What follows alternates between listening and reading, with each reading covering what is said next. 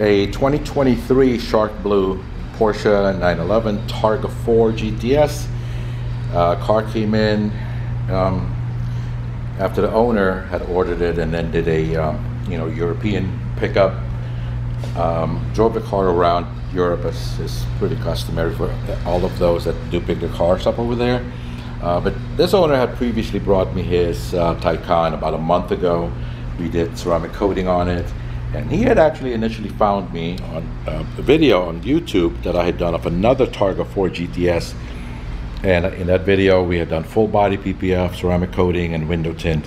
But he mainly contacted me because his salesman over at Champion Porsche had told him to not just bring this car to anyone when it comes to the tint work, because not every shop can do this back window properly. And that goes for so many other different cars also, as far as PPF installation goes. Not everybody has the experience, the knowledge to do certain models. Some cars are way more difficult to do than others. So anyway, he was, let me bring this up and bring it down. So he was told by a salesman to pick the right shop. So he's found my video of the other Targa 4 GTS that we had done, and like I said, brought his Taycan in first, and here's his Targa, and we did ceramic coating and expel ceramic tint. The reason we did not do PPF is because he had ordered a car with factory installed PPF on the front clip. And on my shorter videos on Instagram, etc., I pointed this out already, but I always tell clients, do not, regardless of the factory, do not choose factory PPF installation. Let me just show you here. This, you see how short this is, where my nail ends, where my nail is. That's where the film ends, all the way down the entire length of the fender. Right there, that's where the film ends. Now we're going to go to the bumper. That's where the film ends. Around the headlight, all the way up here, instead of being tucked all the way inside behind the headlight, the film ends right there. So all along the bumper, the hood, headlights, around the headlights, etc.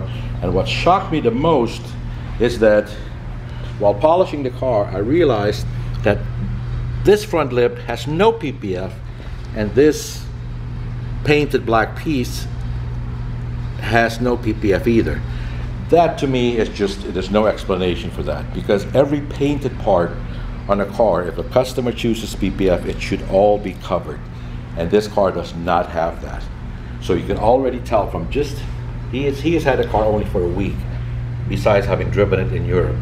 And if you look alongside the front lip, there are paint chips everywhere already, from the very little amount of driving that he has done.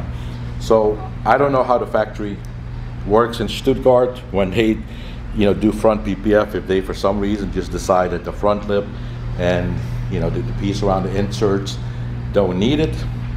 I don't know what their policy is, but they don't have it. I mean, it's just not on there. But anyway, so we did the polishing on this car, ceramic coating, and like I said already, expel ceramic film. He chose 30% on the side and rear window. Oops. Oh, this thing is locked. Let's see. He did not want anything on the windshield, so nothing was installed on the windshield. Here you have the interior. Just basic, regular cleaning was done on that. Not much was needed. The ceramic coating is installed inside all of the door jambs. It's a nice combo. Maybe not everybody's cup of tea, but I do like the Shark Blue with the maroonish interior. But there you have it. It's ready to go, ready for pickup, and hopefully he'll bring other work or maybe tell friends about it. That's usually how it works here. It's mostly word of mouth here at Advanced Detailing.